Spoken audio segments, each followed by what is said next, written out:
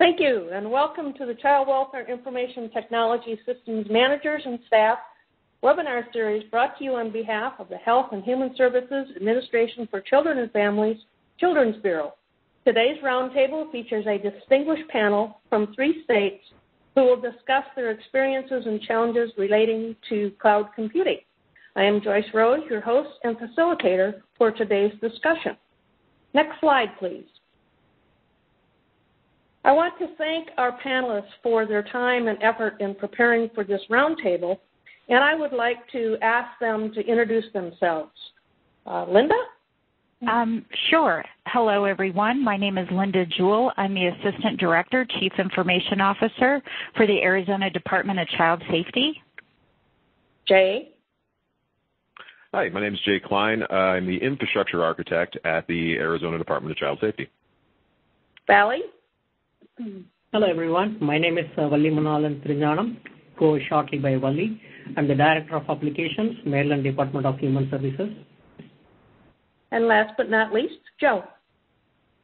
Good afternoon, everyone. I'm Joe Vastola. I'm the Chief Information Officer at the Florida Department of Children and Families. Thank you. A very distinguished panel. So next slide, please. Attendees are encouraged to participate in the roundtable with discussion, questions, or comments. All of the participant lines are muted now, but we will open them for the Q&A session at the end of the panel discussion. Please be aware that you can submit questions at any time using the GoToWebinar chat feature, and those will be queued up and addressed during the Q&A session. Once today's roundtable has ended, you may submit additional questions to the email address listed or to your federal analyst. If you have any questions, please email ccwis.questions@acf.hhs.gov. Next slide, please. So what is our format for today's roundtable? I will pose a series of questions to prompt our state panelists in a discussion focusing on these topics, which I trust will give rise to an informational as well as lively discussion. We're going to set some context. In other words, we're going to take a look at each state's cloud infrastructure schematic.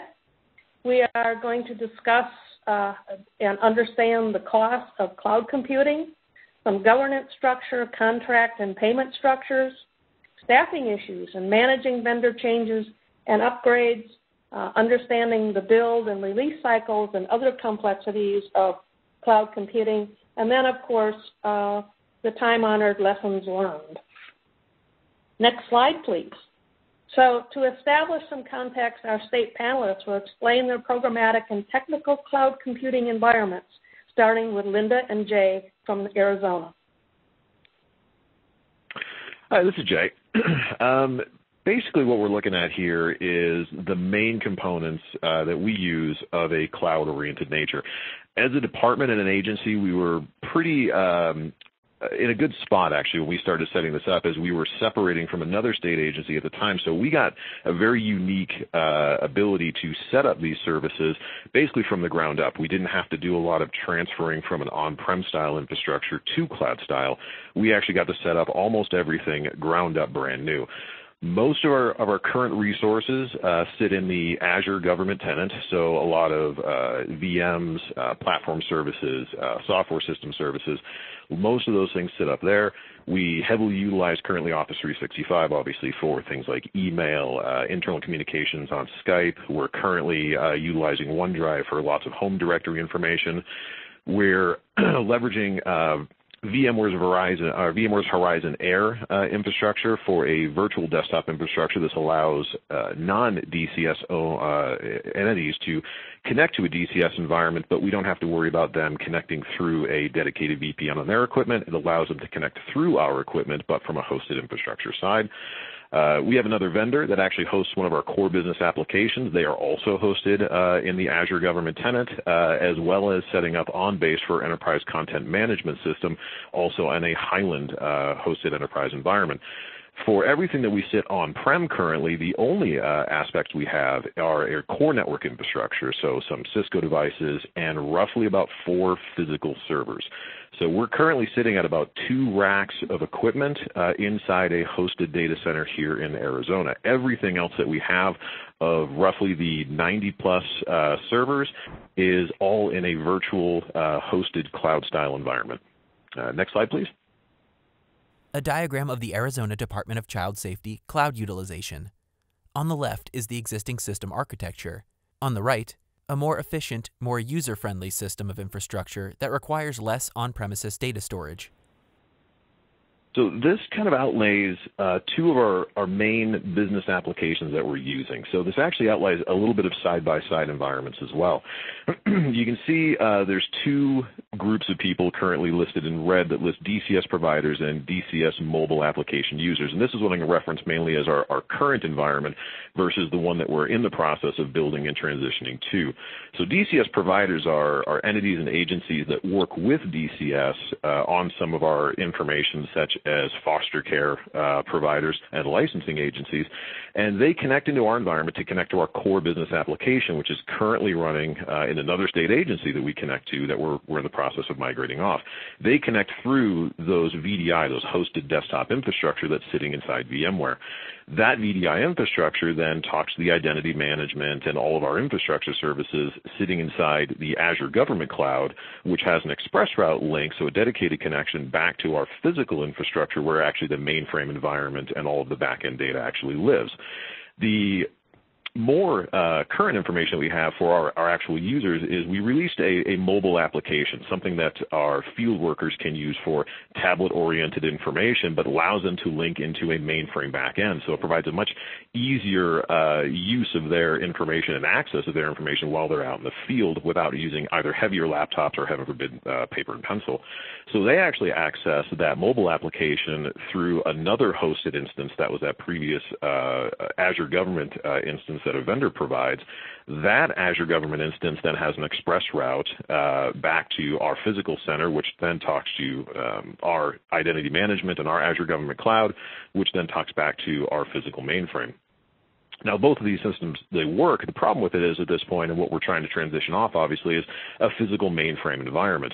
So we're currently looking at transitioning to the second side, basically the right side of this slide, where all providers, all DCS employees, and even Arizona citizens can access all the data from our core business application through a common front end. And so we're going to be going more to a hosted CRM, where we're actually planning on using Dynamics in O365 to provide these portals and access, which will link very similarly as the previous ones, but provide, like I said, a very common infrastructure to get this done and allow us to store all the information necessary for this in Dynamics itself and our Azure Government environment, which will hopefully, at some point in time in the near future, remove our necessity of hosting that mainframe and that physical infrastructure in the on-prem data center that we currently have now. Linda, do you want to add anything? No, so that was a lot of information for everybody to consume, but you can see we are 100% cloud except for our core networks and some of our legacy systems. That wasn't this is a 3-year strategy in the making, and Jay made it sound very, very easy, but there were some things that we definitely had to put in place. Some good contracting to put in place, some good SLAs and vendor management, understanding all of those dependencies, especially when to run the network connections, the dedicated connections. Our state really wasn't set up for us to be able to leverage any kind of express route or any kind of technology to cloud environments, dedicated connections. And we really had to kind of forge that path ourselves and come up with some things. So anybody looking at really building cloud utilization, do not underestimate some of the work that's required in the vendor management and contract management in order to make that happen. Your state might not be set up to have all of those agreements in place, especially on the network side. Fantastic. And Linda, thank you very much. And we're going to explore some of those concepts that you just talked about later on in our entire panel discussion. So let's move to the Florida Cloud schematic. And Joe Vastola, please. A diagram of the Florida Department of Children and Families Cloud Architecture. Thanks, Joyce. This is Joe. So Florida, similar but different to what we just heard. Back in December of 2017, we completed the transition of our child welfare system off of the mainframe platform and then transitioned the production, test, development, and training environments, basically lock, stock, and barrel of our child welfare system into the Amazon public cloud. And so today we're running for all infrastructure as a service components for our child welfare system in the cloud.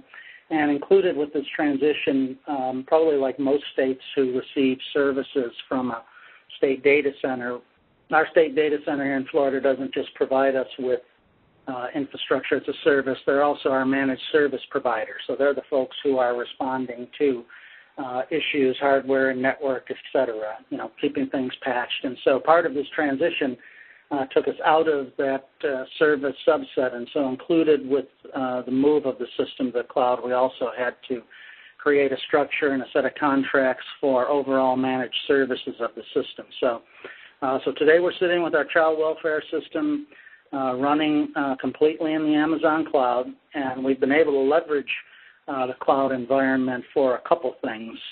One was extension of our analytics environment. So included with our state child welfare system is a data warehouse that we've used over time for all of the reporting, both ad hoc and operational, and any analytics that we've done. And so there's been a goal here at the department in Florida to integrate our client data, all services across all our systems. And so one of the ways we've been able to leverage the cloud is by creating a environment for big data. And so we've got a big data virtual environment now that links all of our child welfare clients to all of the client data that's contained in our other key legacy systems, including public assistance and our substance abuse and mental health systems, which still reside in our state data center.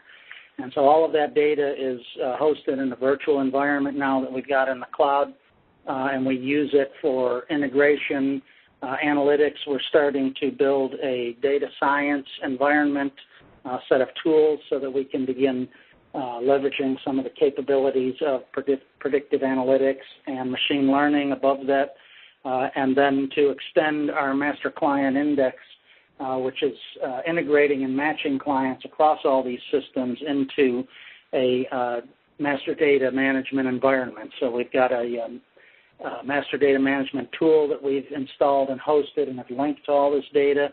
We're in the process of establishing governance and the necessary controls and processes that we need to properly support that. And then in addition to that, we've also in the cloud established an environment for security incident and event management. So we've got a SIM tool that we're running in the Amazon public cloud that's hooked right now to our public assistance environment. We'll be extending that over time. But it's basically monitoring all logs across basically the 1,000 servers that make up that system and the mainframe which it runs on. And we've got a set of contracted resources that manage and monitor that and then report back into my security team here at the department. And so our goal is really to work towards extending this to pull all of our legacy data, all of our clients, get them all matched and hosted, available for analytics and integration in our big data environment, and really to continue supporting the system for child welfare out of the cloud. Thank you, Joe. The whole notion of programmatic big data, I think, is a fascinating topic, and we may want to add that to a list for a future webinar. Before we move on to Marilyn, I have a question. Joe, you mentioned that you're using the Amazon public cloud. Arizona, Linda J., is Azure a private cloud or a public cloud? So Azure is a public cloud, but Azure has two main identities around to it. They have the commercial side for your standard businesses, and then they have the government side, which is reserved specifically for state and federal entities. The difference between those two is a lot of times on the capabilities, but also on the certifications that they provide in terms of the things like level of FedRAMP certification, the type of data that you can host in there out of the box without having to input some third-party options.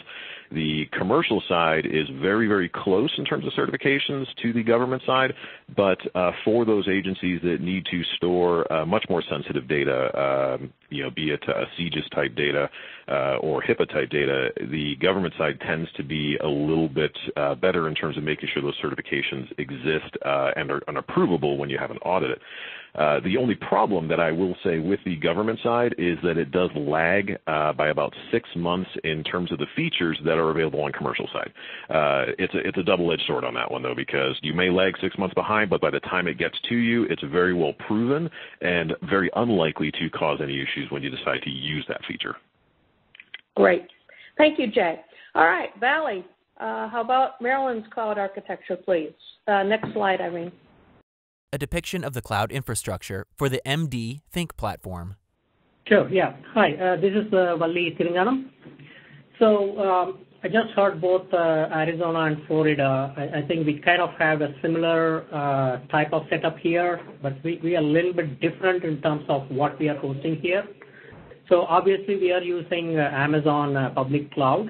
I heard Arizona's team talking about HIPAA and using their government cloud. So we are not using government cloud. So we're using public cloud, and we are working on getting the necessary certifications to store HIPAA data as well. So let me start kind of giving you a quick overview about the program that we are currently engaged in the state of Maryland. This is called MD Think. You'll see the slide on the top right-hand side. It's a Maryland Total Human Services Integrated Network. It's an ambitious project. The governor's office started last year. The idea here is to bring all the agencies within the state of Maryland to use a shared infrastructure as well as a platform as a service. So we chose to go with AWS, commercial public cloud. So what we have done since the initialization of this program since last year, we built the platform architecture, including the infrastructure, and there are a lot of platform services that we have built. The idea here is to bring the various agency applications, kind of plug them in the platform itself. It's a dedicated platform we built for the state of Maryland. In terms of how we have architected the solution, we actually kept it very simple. Obviously, we have all the layers to address security, data protection, access rights, and everything is managed within Amazon itself, and we're using various products. If you start from the left-hand side, we have the State Security Administration staff. They actually manage all the user accounts. We are also creating the consumer portal as well as worker portal. Both will be managed by this team. Then we have the customer portal, which will be used by the clients. So we are talking about multiple agencies.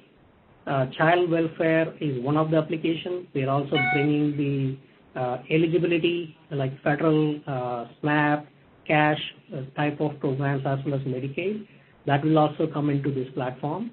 And we are also bringing the child support application as well as on this platform. So 3 major applications are being built simultaneously. So the architecture-wise, we do have a mobile application support. In the MD Think platform level, that sits on top of the cloud infrastructure hosted by AWS. All the service calls are managed by our API gateway, so we focus heavily on microservice architecture. We do have a typical web application and database layer, the multi-tier application. Each of the agency applications are built with the same architecture, using the MVC pattern for that. On the core platform services side, we have listed almost all of the key ones here.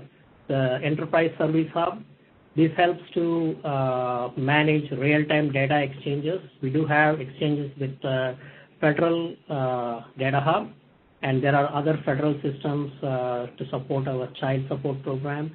So we do have all those real-time data exchanges managed by Enterprise Service Hub. Then we have Rules Engine, which is managed by our Corticon product. DevOps, I'll probably touch base more on the DevOps during our Q&A session, but we do have an extensive set of platform-specific tools that we have put together for DevOps support. API management, we have WSO2. This is the product that we have used for securing all our APIs. Identity management, of course, that's one of the key things that we use out of box from 2 vendors. I don't want to actually talk about the names of those product vendors, but they are available in AWS Public Cloud. One of the things I believe Joe I think Arizona talked about was log management, security, monitoring. We have a Splunk as our product to do that. BI, reporting, analytics, we have various products that are available in our platform as well. The bottom 4 platform services, master data management, enterprise content management, enterprise search, and data lake. We completed building all of this within the last, I would say 18 months. What we have done here is to create this platform as a service model, which allows any application can interact directly with the 4 data-related platform service, and it will be like more used as a plug-and-play type of design. And one of the key things I want to highlight here is the change data capture, we call CDC. This is the methodology we are using to keep the data lake up to date. So from various application databases, we are capturing the data and pushing them to data lake. So the data lake will be consumed by our data scientists, analysts, and as needed, we may open up that for public consumption after we de-identify any of the sensitive information. On the right-hand side, I highlighted the data exchanges, the different system interfaces we have. So overall, this cloud infrastructure and the MDThink platform currently is in production. We have 2 pilot applications that we have put into production already. As of last month, we released about 250 user type of application for one of the family investment agency. So that is going very well at this point. So some of the key points I think I heard from Arizona as well as from Florida are managing the vendors and keeping the infrastructure in place. It's not just keeping the cloud vendor in place, right? It's more about making sure the workers and even the clients, the consumers, they are able to access the application as and when they need without any delay. So the infrastructure outside of the cloud is very, very important, and that is one of the key aspect that the state of Maryland, governor's office, focused, and we are building and extending bandwidth for a lot of our agency offices. So that's one of the key things. So we'll talk more about some of the highlights on how we managed the governance, the vendors, and what are the various things that we learned so far, in the Q&A session. Okay, thank you, Valli. I think we can all agree that it takes a significant amount of planning, and there's a heck of a lot of detail, and designing and implementing a cloud architecture is certainly not for the faint of heart. So let's actually begin our panel discussion. Next slide, please. And I'm going to plant the seeds here and get our panelists in a discussion. So we're going to start with Joe Vastola from Florida. I'm going to ask, please, which governance model has Florida employed when in the cloud? Hey, Joyce, it's Joe. I think there's a couple areas of governance that we've had to address. Since our whole system is there, quite frankly, all of the processes associated with change management, approval, all of the governance, the application governance management processes have had to be modified. Mostly that's because we're dealing with dollars a little differently. So on our state data center, we had a state budget that basically was capped. It was appropriated budget defined by the legislature, and we really didn't have control of the changes or up and down changes or the costs associated with some of the various projects and enhancements that we would make. That all changes with the cloud. So now with the cloud, we're dealing with what I'll call real money, right, because it changes the minute you make a change. And so first of all, our processes for overall management of the system from a financial perspective, financial governance had to change, and we had to establish a whole set of processes to be able to review, understand the costing of changes, estimate those costs both for cloud infrastructure, for managed services, for network capacity changes, for storage,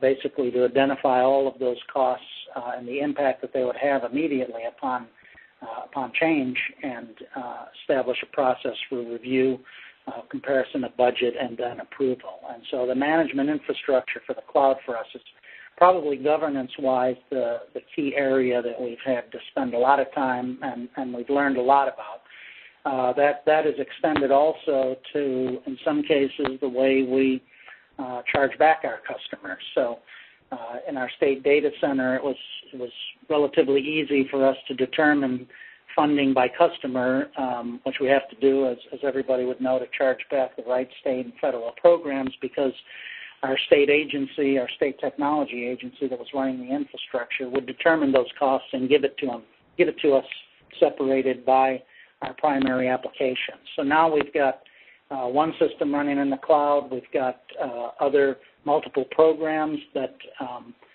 feed and information to and from the cloud and that require those services. We've got mixed networking that traverses the path from the department to the cloud. And so we started to look at some of the challenges around how we make sure that the billing and the allocation of costs for resources that we put up into the cloud are accurate and properly reflected. In some cases, it's easy to track. Right, in the cloud, I know exactly what a server and storage and all of the elements that make up a particular environment cost. But I don't necessarily have that same breakdown for network costs and traffic that flow over our network to Amazon. So governance, from our perspective, was primarily around overall application and operational management. That certainly has also influenced the way we estimate and communicate with our state and federal partners. So all of that billing and all of the estimates that we need to properly create a cost-benefit analysis have to now take that into account. Or as I said before, it was really handled by our state agency and the data center staff that were there. Thank you, Joe. Linda, Jay, Valli, do you have any additional information regarding governance models that you have employed? Hi, this is Linda from Arizona. I'll weigh in here.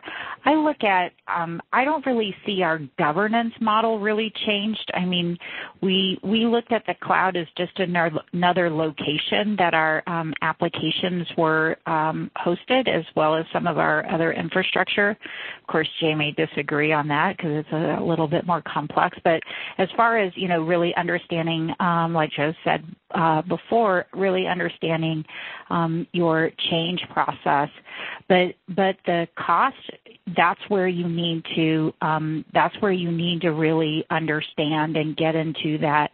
That's where we touch in a little bit on vendor management, which I think we'll cover in a little bit.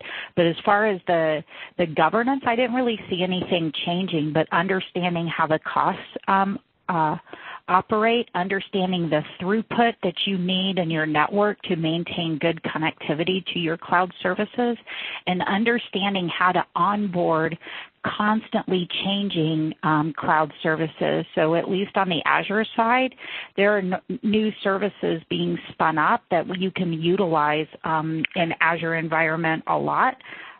So you need to know how to onboard and how to accept those changes in your environment. And yes, we are going to get into a deeper discussion about payment structures and other costs. Valli, do you have comments regarding the Maryland governance model? Yeah, I have a couple of comments. I think I agree with both Joe and Linda. We actually have most of the times getting in agreement with agencies on how the cost sharing is going to work. That's one of the key things. The good thing is most of the agency secretaries are already onboarded, with the idea of sharing a platform. So they signed a MOU, Memorandum of Understanding from the beginning. So that helped us to just work out the details rather than trying to figure out how to get the agencies to come on board.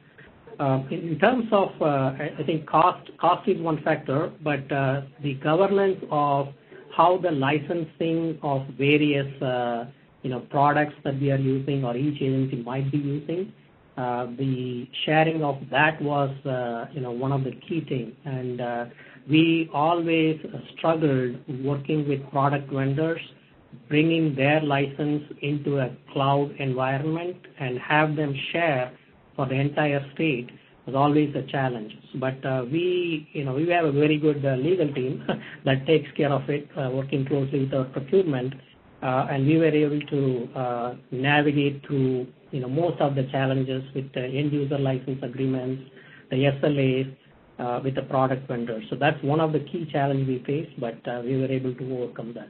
So that's the key point here is getting that early enough in the governance model helped us to resolve all those issues that we faced.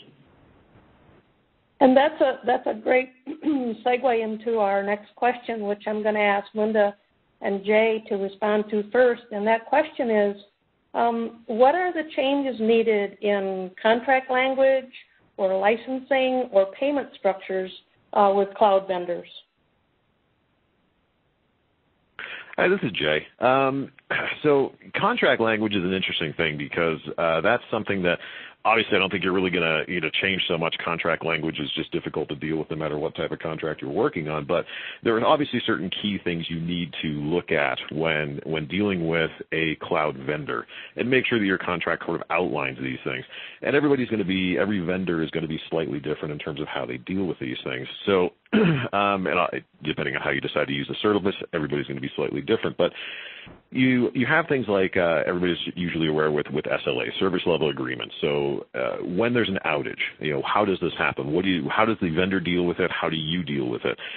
These need to be obviously clearly outlined. And the interesting thing about SLAs and these types of contracts is they might outline a very general SLA of, I'll just use a generic example of 99.9% uptime. But that 99.9% uptime usually has an asterisk next to it, stating to the fact of only certain types of services and how you configure them may be available for that level of uptime. So you really need to dig into the details about what you're looking at there.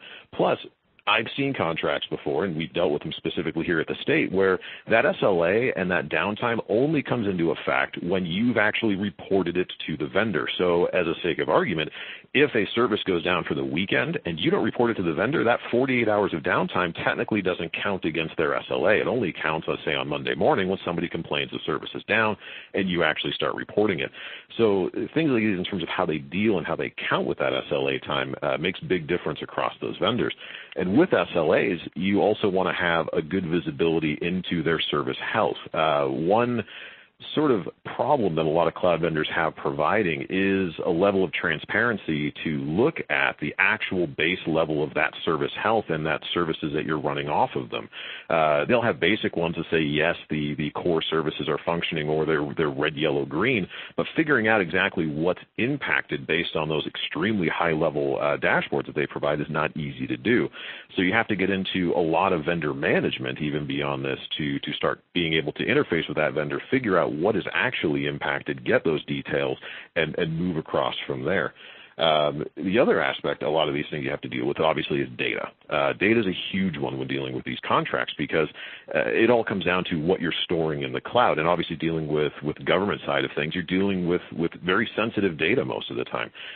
From our aspect, we're dealing with a lot of PII, personal information data, HIPAA-style data, and even more so than that. And making sure that whatever vendor you're utilizing has the ability of meeting the criteria to host that data is one thing. But again, there's always an asterisk when it comes to these things. And that is specifically stating that they may be able to host that in a secure manner, but it may not be done out of the box. There may be extra configurations that you need to look at and you need to do to make sure that that data actually meets something like HIPAA compliance. I'll give a very basic example of Google. Google Drive is very easily available to make HIPAA compliant, but out of the box, if you put information inside Google Drive, it is not HIPAA compliant. They'll give you the steps to actually make it HIPAA compliant, but you need to go through an extra set of requirements to make that happen.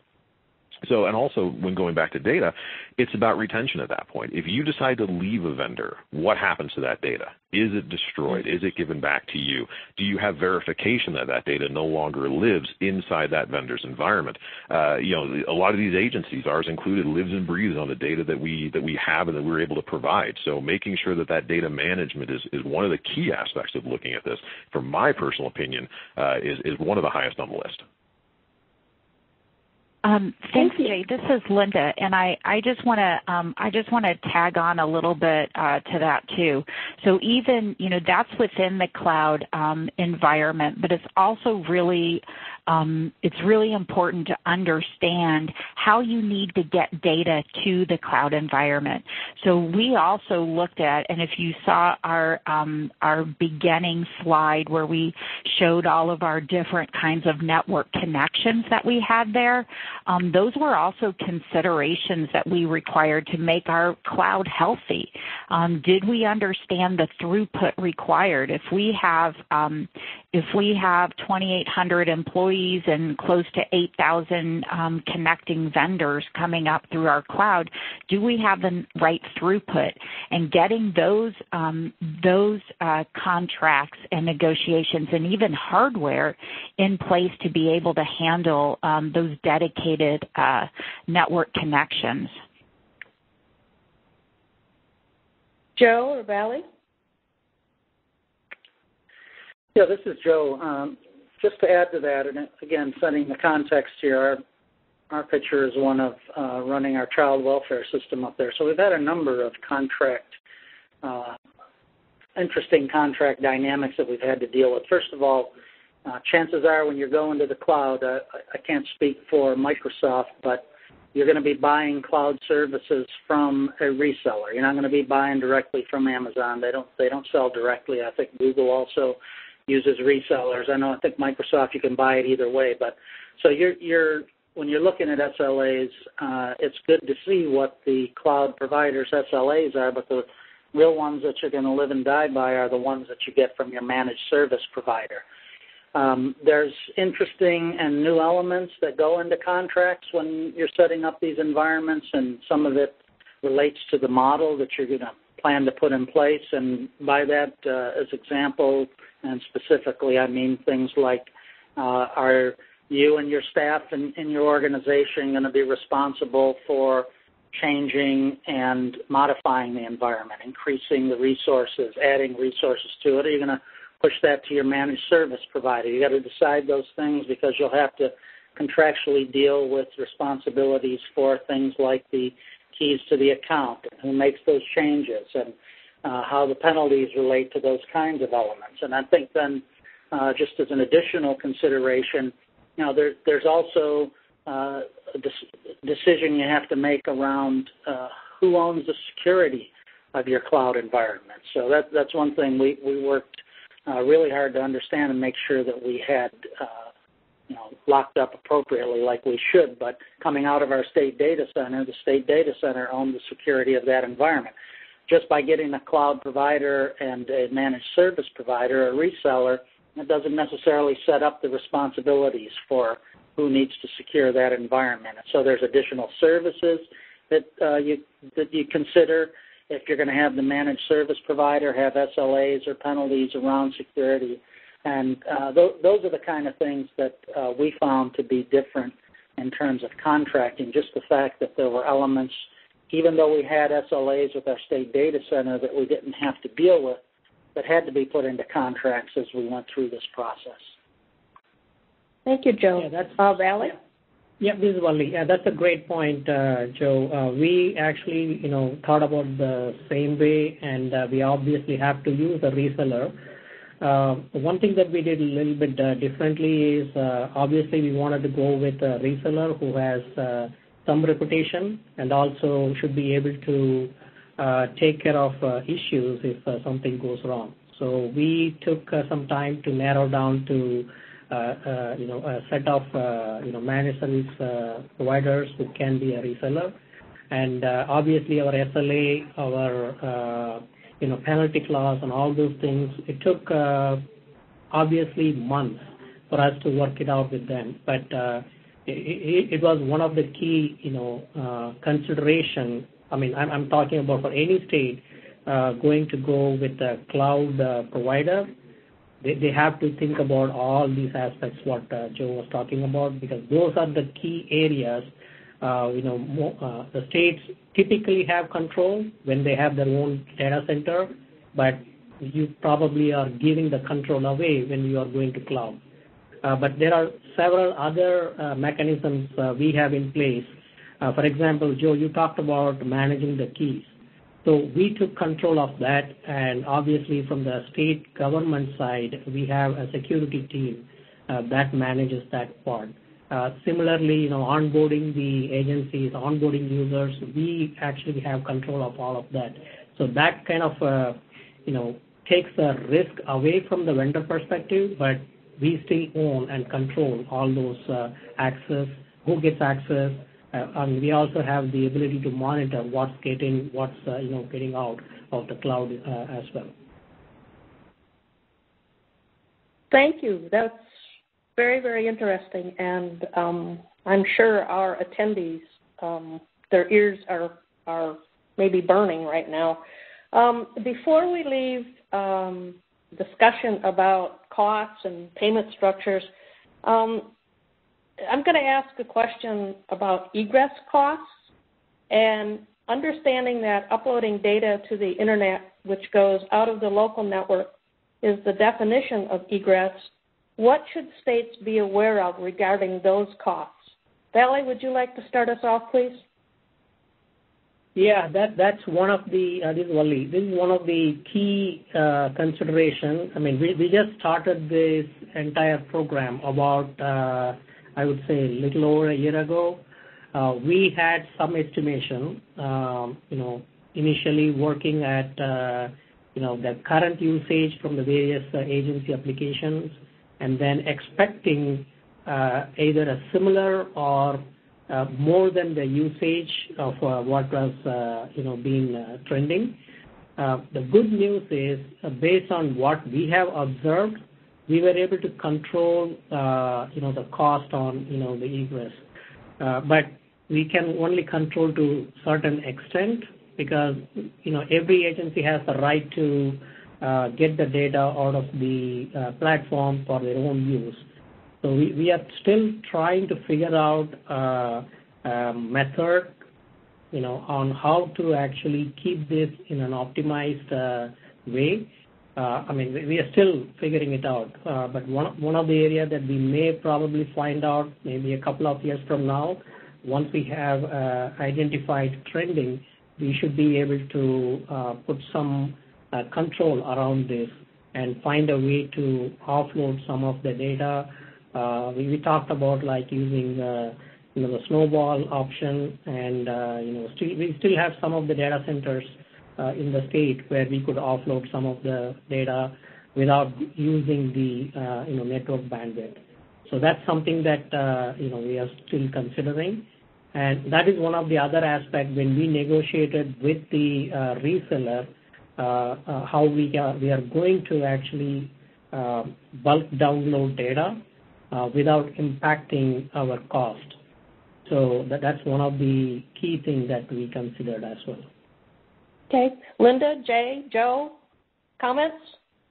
Hi, this is Jay. Well, egress costs are an interesting thing because a lot of times, depending on the actual cloud vendor that you're dealing with, egress costs may be more or less. So I'll use, obviously, state of Arizona as an example, but for a couple things, you can look at egress cost, obviously, from the state data center to the cloud, but you also have to look at egress costs, obviously, from the cloud to either external agencies back to your state data center, people that are consuming that data out of that cloud environment.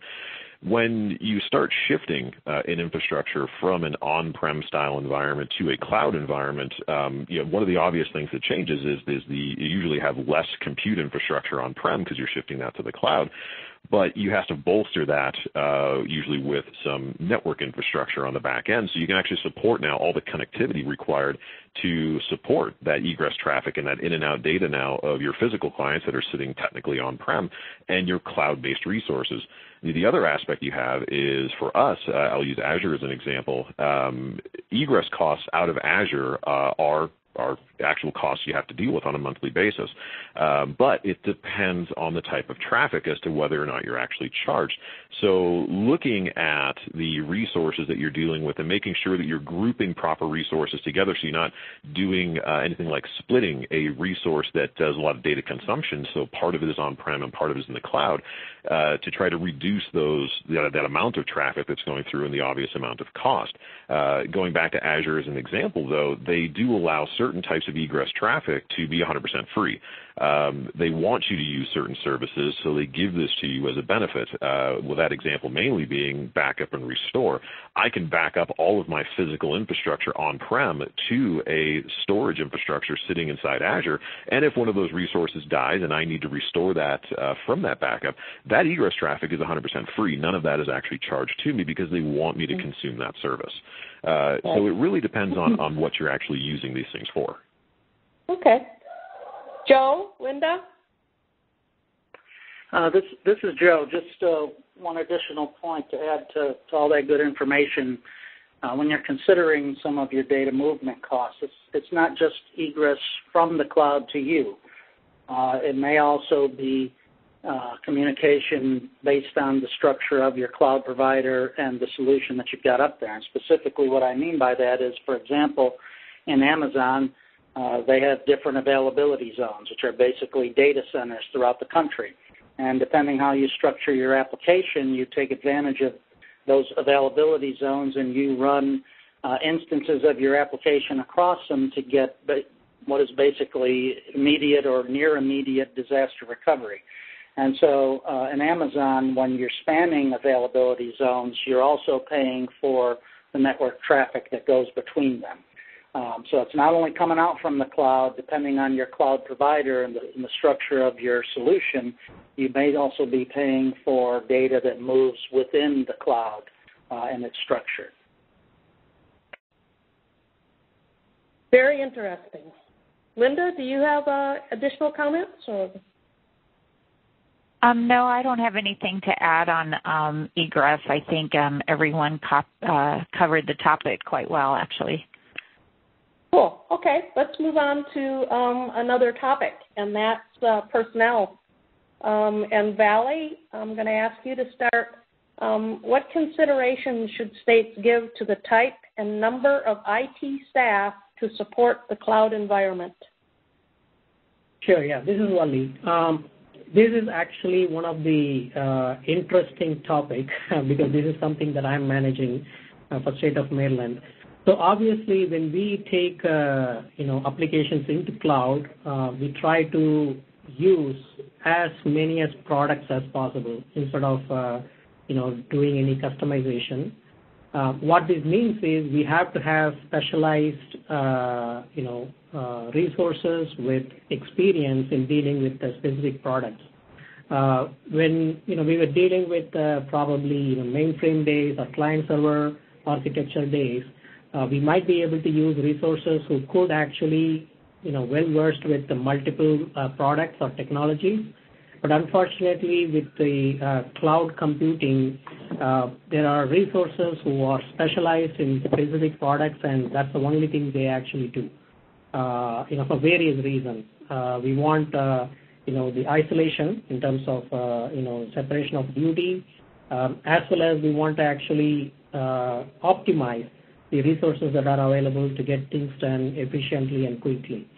So this posed a lot of challenges for us when we try to find a way to get the resources, mostly on the vendor side as well as on the state side. So we had to find resources with specific skills, and there are a lot of areas where we need to have some overlap. So we have to kind of consider all those factors before we can get the resources with the specific skill set hired. One of the challenges we face, we currently still face, when we try to hire resources through our vendors, they also try to find these specialized skilled resources, and they actually, I would say 5 or 6 out of 10 times, they probably are struggling to find the right resource for us.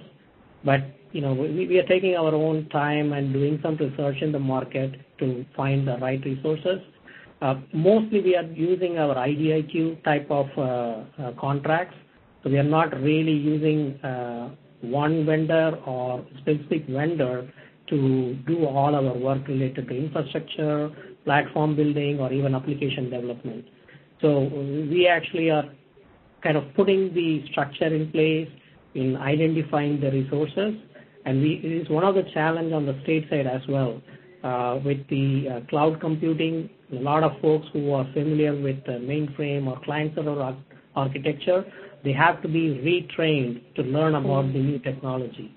So that is another area we are actually continue to work on to improve their skill set as well.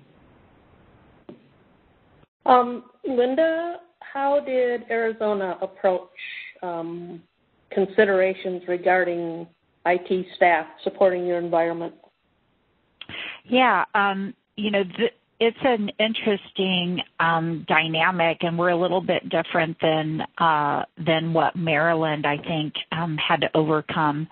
So as Jay had mentioned earlier, we were separating from another agency, so we literally built our IT group from the ground up, which means we went cloud first, if you want to call that a strategy. Everything that we wanted to do, we wanted to build in the cloud, and likewise, when we went to hire resources, we looked at it specifically for building the cloud infrastructure. I can tell you we have 90 servers up in the cloud, 90-ish. We have all different kinds of connections going up. Probably by the end of this, we'll have between 120 and 150 when we're done with our CWIS implementation, I would say. And with that, I have one infrastructure architect. We have three server admins, and so we've been really hiring for attitude, and then we train on the aptitude of managing in the cloud. there are not skill sets out there required to manage the kinds of infrastructures that we're building, at least not at the salaries we pay at the state. So we're looking at ways that we can train, use our premier hours to have some trainings for the staff. But I can tell you we are lean. We have really good standard operating procedures. We understand our security. We do not have managed service providers that do a lot of those services for us. We do not deal with resellers. We deal directly with Microsoft itself. So I think that that's also cut and had us better manage our capacity as far as staffing goes and the functions we provide. The other thing to that, and we kind of touched on it a little bit before when it came to the governance. So you have to have a really structured way, so while you may have people that are able to connect, and it is a different skill set than just, touching boxes and looking for flashing green lights. There's more to managing cloud infrastructure and understanding those reports that Jay said were a little bit nebulous, and understanding how to read them and determine the health of your environments. But understanding, change and release management, understanding the impacts, having good incident management process that you understand when a service is down, how it's impacting. So those are the soft skills that you also need to build up, not just being able to manage cloud services. Great. You mentioned the ability to be nimble to changes and upgrades from cloud vendors. Joe, I'm going to ask you, what is it that you've done that allowed you to be nimble to those changes and upgrades? Yeah, I think probably the best thing that we did to help us through this process was we really picked a group of people and we educated them on what they needed to do, and we supplemented with external help. So there's really two kinds of what I'll call skill sets that you need to move and operate systems or solutions in the cloud. One are the great wrench turners that we all have who know how to create and architect and develop a cloud environment. And those are tough resources to train and to find and to retain because there's a lot of demand for them. And so in our case, we have a small group of those folks who work with our managed service provider to keep things in check, and then we rely on agility in the scaling of our contracted services with managed service providers and application providers. I think the second area, the second skill set that helps us to move and to really make sure that we're focused on the things that we need to keep things moving smoothly is what I'll call cloud management. And I think Linda touched a little on that, but you got different skills there that you have to deal with. You're managing an account now. It's your account in the cloud. You're monitoring that account. We've had examples where even though we're paying all these service providers, we find an instance or a storage bucket that's not connected to something and that's showing up on our bill. For whatever reason, we needed it during testing. We don't need it anymore, and it hasn't been removed. So you've got a whole monitoring process that you have to create to keep that environment efficient and clean. We've had differences in the way folks show up to audit our environment, and so often we're educating those. So I guess I would sum it up as talking about those two main focus points around the architecture and the work you do to create, manage, monitor, and enhance the cloud environment, and then really there's the work you do to manage the peripheral elements that keep it running and keep it running smoothly. Thank you. Okay, related to build and release cycles, what complexity and time issues were introduced resulting from utilizing the cloud Now I ask Linda and Jay to start and then Valli to contribute, please.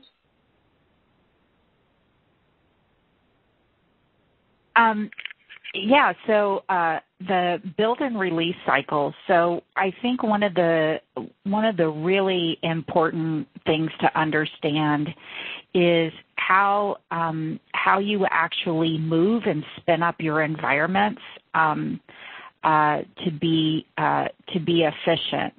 So there's two parts of this. So in an on-prem solution, you can have dedicated build, test, training environments, and you really need to rethink that in a cloud environment as well. Do you always need all of the infrastructure up all of the time to manage throughout your builds? The other thing is really making sure you understand and are able to leverage kind of the scripting and the buildup of these environments as you move through your build and test cycles. So understanding how you move and leverage tools like VSTS to move your configurations through. So I think those are really important considerations that, having dedicated environments will cost and will cost you money in storage and other costs that you may not have considered before. So it's really important to understand in your build and release cycle exactly when you need those environments and how to shut them off. Valli? Yeah, this is Valli. That's one of the key aspects of spinning the environment and also making sure the release is happening without any issue. Because typically, when you have an on-premise environment, as Linda was pointing out, you will have dedicated team. But with the cloud environment and with multiple application teams are working, it becomes really a bottleneck when you have like a team that manages the release cycle, doing the build, setting up the environment. So we rely on automation. I would say we are close to about 60 to 70% of automating the infrastructure building, and close to about 90% for our build and release cycle management using the various scripting tools. One of the key things is when we build these environments in a typical architecture, when we build with high availability, we talked about the disaster zones and everything. We tend to actually build the architecture to mimic close to what production would look like, at least for our initial testing and everything. After the initial testing and everything is confirmed, we don't have to maintain that kind of infrastructure. So that's one of the lessons learned from our operations so far.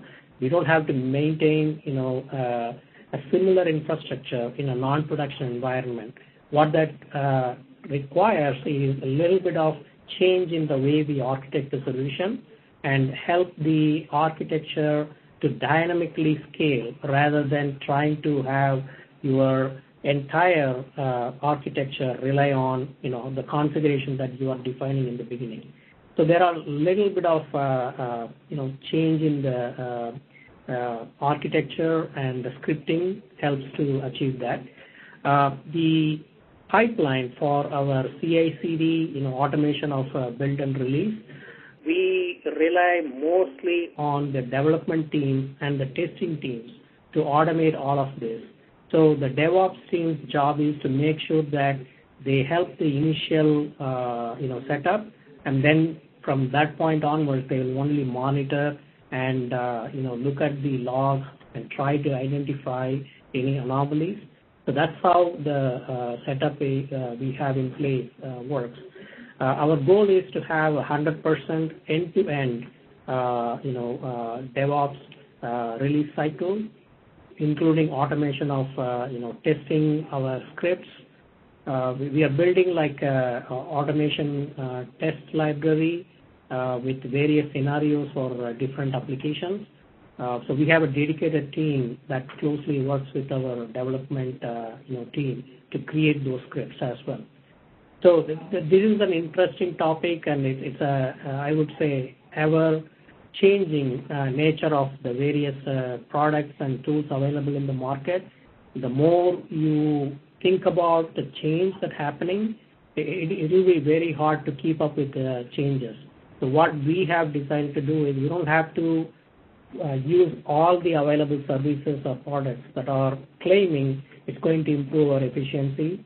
We will actually, look at this, and only if required, we will adapt to it. So that's our strategy so far. Great. So, so that we save time for our audience Q&A, we're going to move along to lessons learned. I'm going to ask Joe to start. Let's spend about a couple of minutes each, and let's talk about the most significant lessons that you have learned. Joe? Okay, this is Joe. The lessons kind of span a number of areas. I think first I would say that early on we spent a lot of time working over SLAs and what we thought would be the right SLAs, and ultimately that turned out to be not a wise use of time because, quite frankly, you're going to do a deal with a cloud vendor and potentially a reseller, and they're going to give you their SLAs, right? Amazon is not going to negotiate with the Department of Children and Families here in Florida and change their whole national structure for SLAs because we're putting one system up in the cloud. So I always tell folks there's a number of things that I put on the one page of important things when I started this, and the page of what really was important is different.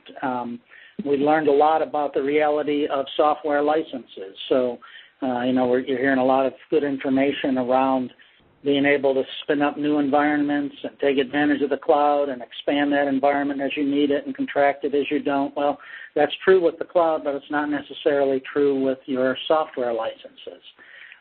You can only span to the level of license that you have, and depending on your solution or the vendor products that you've got there, if they're not all subscription-based, then you're probably limited in what you can expand to. So making sure that the license approach that you take when you start is appropriate, is spending time on that is well worth it.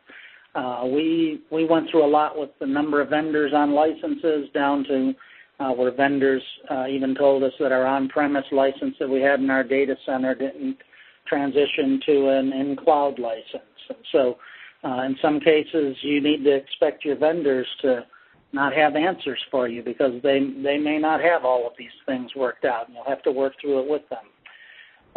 I think we really underestimated the amount of change that we would have to go through just in managing the cloud. You've heard the panel talk about a number of things. You're not just changing an application or an infrastructure to move to a cloud. You're putting contracts in place. You're dealing with all these things you've heard discussed on the webinar today. And so there is an amount of work there that isn't a part of your normal project that you have to make sure you're staffed and ready to do. I know from our perspective, we had a lot of interest from our legislative staff and what we were doing with the funds that they had provided to us. And so as you start out on this course, I think there's some time that is well spent in marketing and communicating around where you're going and what you're doing. I think in addition to those areas, I would say that the procurement process, the more that you can leverage something that's in place. So we had, for example, we originally started out and planned to do what we call an invitation to negotiate here in Florida, which boils down to the longest, hardest procurement process that you would ever want to apply. And then as we looked, we found a national contract that we were able to have approved for use here in Florida that turned our procurement into an RFQ-based procurement, and that took literally 6 months off of our project. just on the front end. So look at the contracts that are available. Make sure that you're leveraging opportunity, however your state handles procurement, whatever your procurement requirements are. Consider penalties.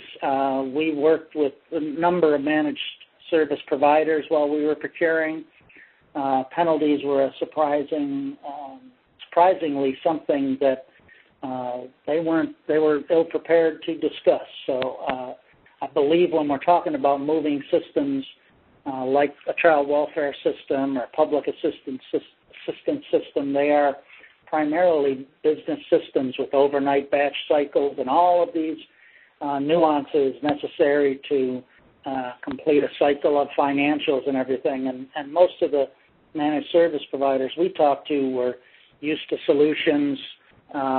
Like for one example, our managed service provider runs the online site for the NFL. So they're very used to on game day they get so much traffic and expanding that infrastructure so they can handle that traffic and then condensing it again on non-game days. But they weren't ready for systems with overnight cycles. So there may be some curveballs you throw at them with the type of systems, some of the requirements that we have in state government around contracts, some of the liability elements. I think it was a surprise that to me that they were a little unprepared for those discussions, and ultimately whoever you select, depending on your model, you may have to help them through it.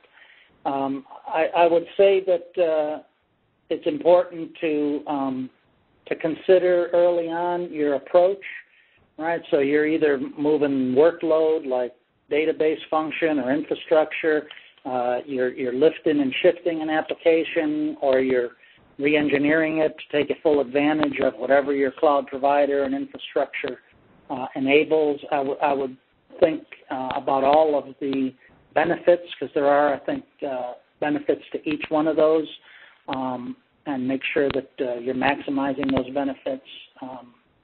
And I think then once you've implemented, I really think it comes looking at the staffing and the elements of how you operate and manage a system that's running in the cloud, an application that you have to consider. And things like ongoing agreements. So when we create new instances in the cloud, right, for a while we were going through a process where our managed service provider had to submit another statement of work. They didn't have a la carte menu of costs for instantiating and architecting and then operationalizing an instance. And so we've worked through those activities to be as flexible and operate as agile as we can as we move forward.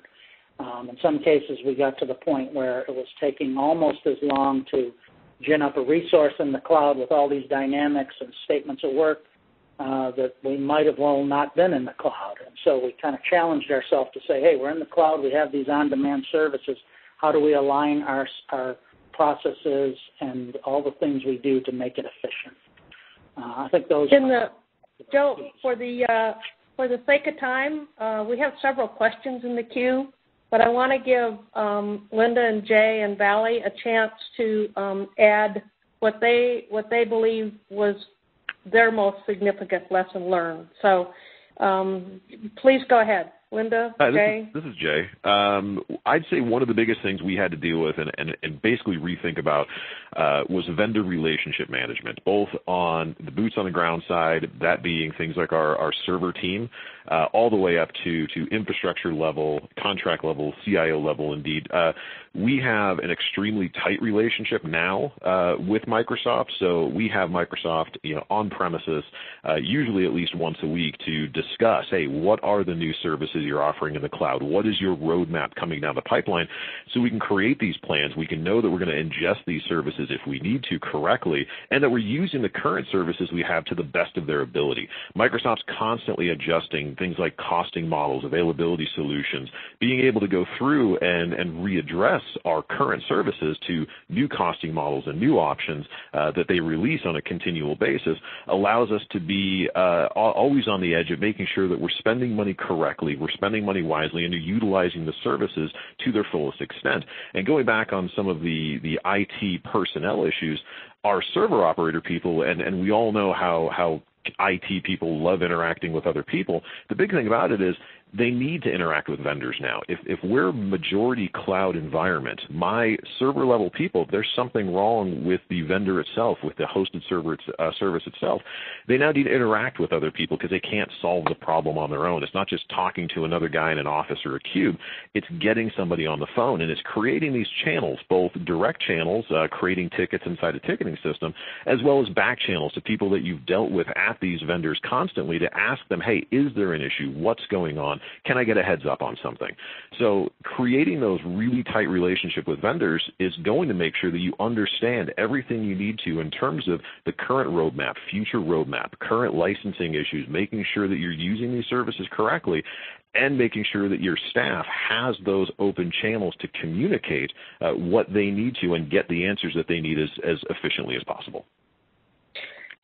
Thank you, Jay. We're going to move now into the attendee Q&A, and we'll give Linda and Valli the first chance to answer these questions, given that they didn't provide their lessons learned.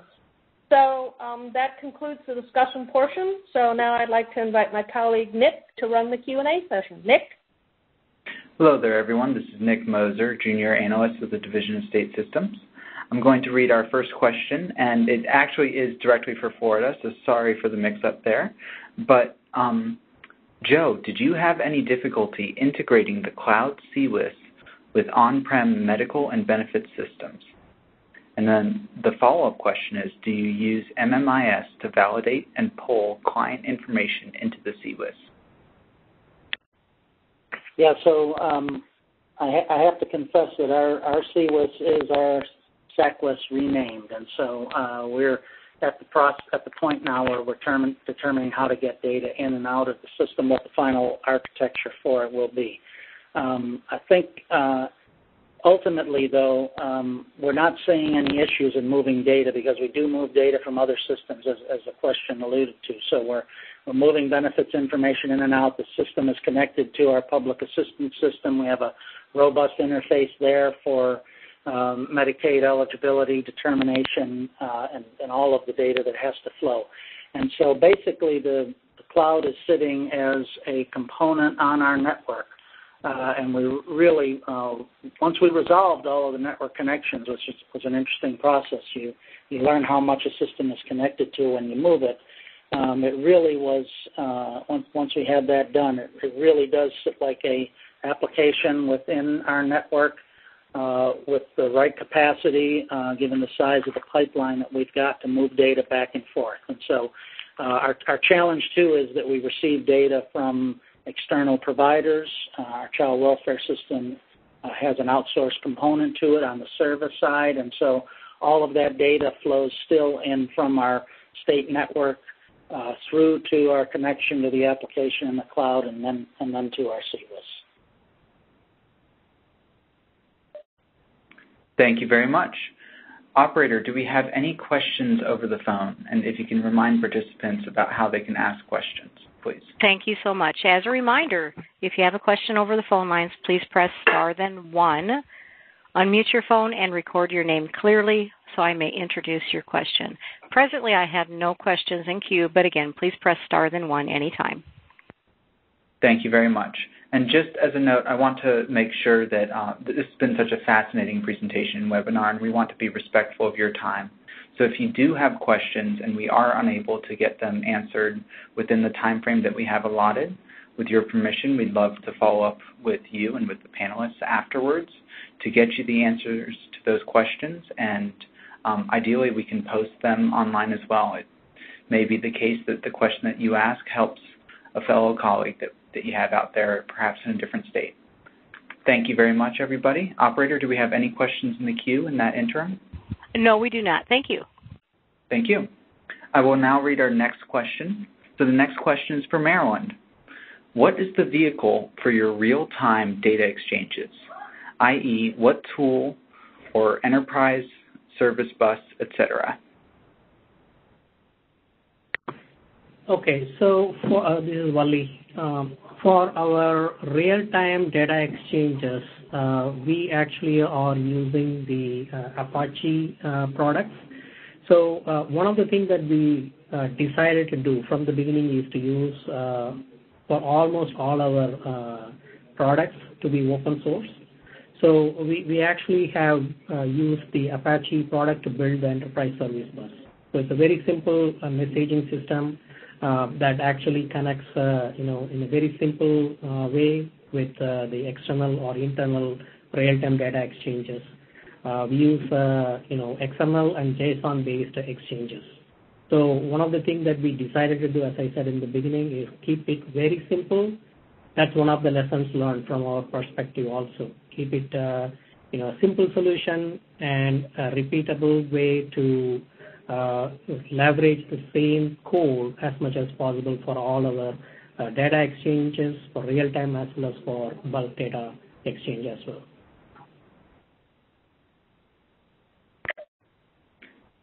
Thank you very much. Operator, do we have any questions over the phone?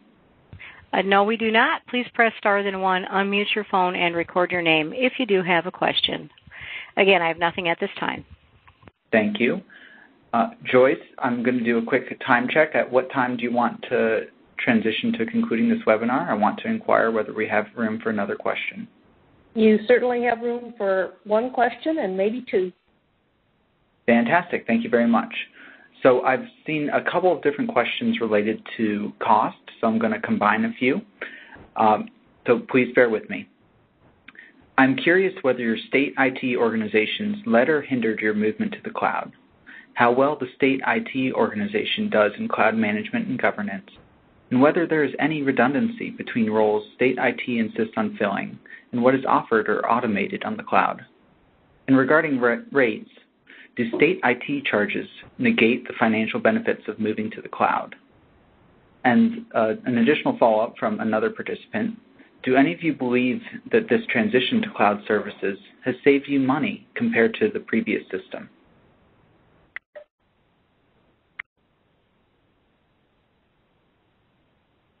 Yeah, this is Valli. I just want to quickly point out, obviously, our analysis points out that we will be saving several millions of dollars.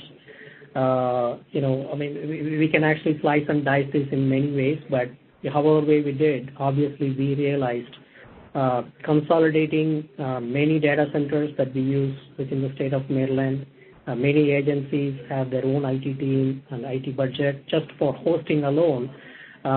Bringing everybody into one platform, and use like infrastructure as a service and platform as a service, definitely is expected to save several millions of dollars. So cost saving definitely is there, no question about it. In terms of how we are going to achieve it, how we are going to share the various resources, whether IT resource or your license that you may have already purchased for on-premise use, those are the things, require some additional discussion upfront. And then once the agencies agree, definitely the cloud model would benefit, the entire state and individual agencies in the long run.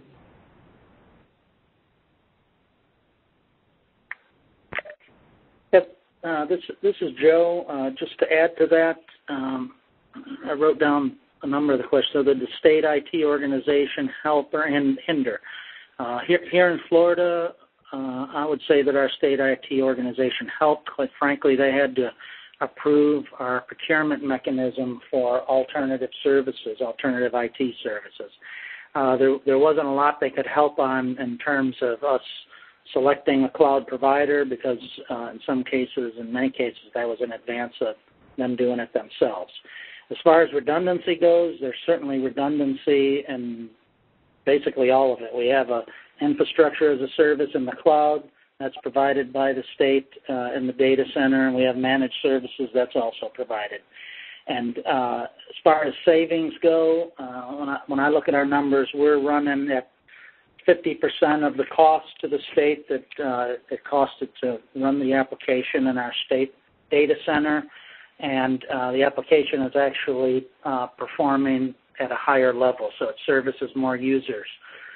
And then I think the last piece was something around IT state charges. So once we moved in December of last year to the cloud, and so our budget for the system continued to be applied to the state data center until we got past the end of the year. So there was a whole set of dynamics that we worked with the legislative staff and our data center around, given the reality for how the state data center is funded.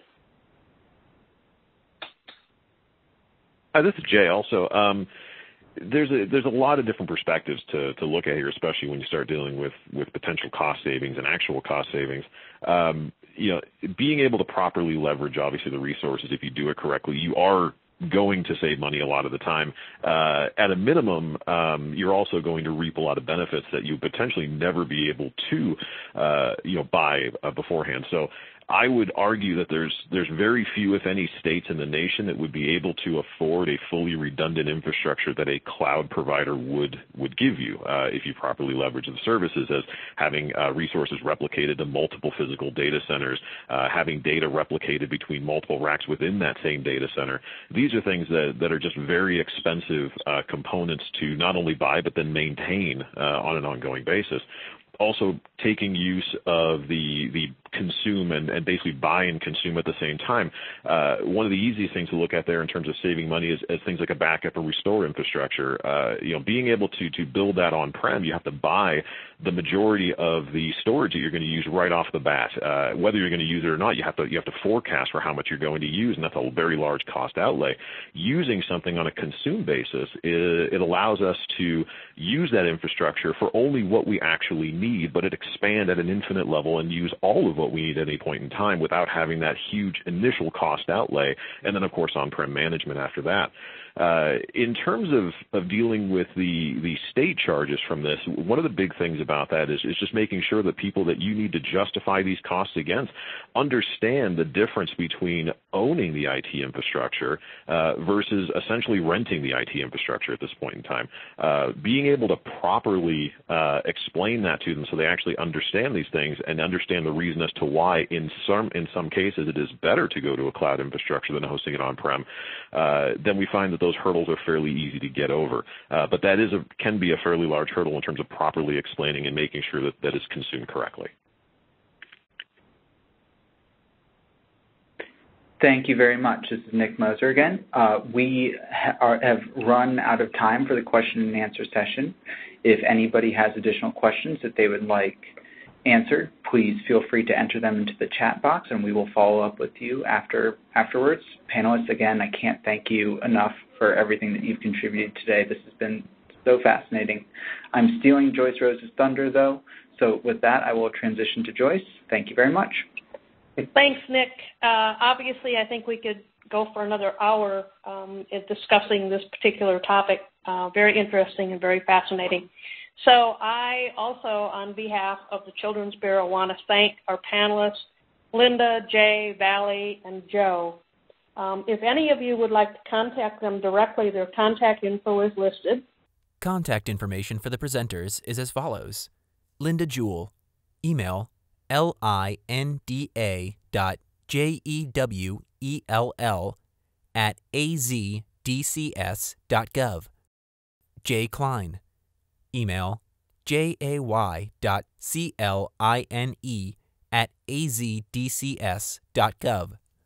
Vallimanalan Thirugnanam, email vallimanal@thirugnanam@maryland.gov. Joe Vastola, email joseph.vastola@myflfamilies.com. And this webinar has been recorded and will be made available online. When it is complete and posted, a message will be sent announcing availability on the Children's Bureau website.